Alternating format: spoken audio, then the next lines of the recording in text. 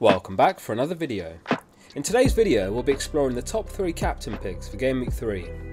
It's an exciting game week for captaincy because there's a wide spread of options, and nailing your captaincy this week will gain you more rank. I read every comment, so let me know who you've got the armband on. Before we jump in, only a small percentage of people that watch my videos are subscribed, so if you like this video, consider subscribing. It's free and you can always change your mind. Enjoy the video. First up is Heung-min Son, who is top for predicted points this game week on 5.6. He scored the winner in Game Week 1 against City, following on from his crazy pre-season form of 3 goals and 4 assists in just 5 games.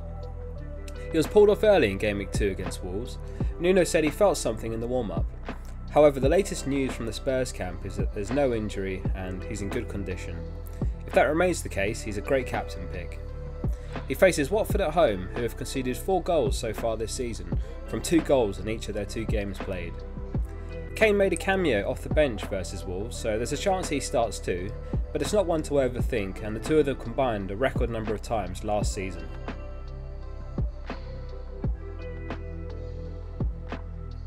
Next up is Bruno Fernandes, who faces Wolves away at Molineux Stadium. Bruno burst out of the gates in Game Week 1 with a hat-trick, followed by a disappointing 1-pointer against Southampton as Man United were held to a 1-1 draw. Last season Bruno scored more points than any other player, so don't rule him out from one bad game week. He's still a solid pick and likely to have the highest captaincy of all players. Bruno's owned by 95% of the Elite 1K, which is a collection of the top 1000 FPL managers to have graced the game, so he's certainly backed by the experts too. The caveat of Wolves is that under their new manager there's a level of unpredictability on what to expect. Defensively, Wolves have put up fairly good numbers, conceding just 2 big chances and 2 goals. They're bang in the middle for expected goals conceded too, despite playing Leicester and Spurs so far. They'll be extremely motivated to pick up their first points of the season, which could make it a tough matchup. Whether that's enough to justify looking elsewhere is a difficult one to answer, but let's take a look at the final pick.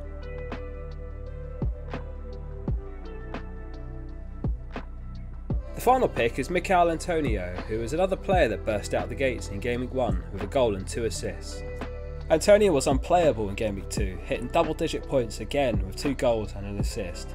He's currently the highest scoring player in the game and a fantastic pick for Game Week 3. It's unclear whether he or Rice are on penalty duties after Antonio missed the one he took in Game Week 1. The hope is that he remains on them, as it's a top quality to have in an FPL asset for obvious reasons, much like Calvert-Lewin, who has now taken them for Everton and scored one in Game Week 2. Antonio faces Crystal Palace at home, which will be their second fixture at home in a row. There's some intrigue as to how much better teams will perform at home with the return of fans.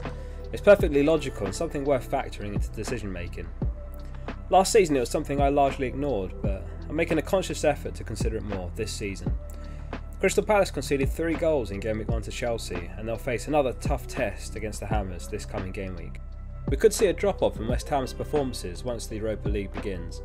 Likewise, Moyes will be desperate to pick up maximum points before the season really picks up in difficulty.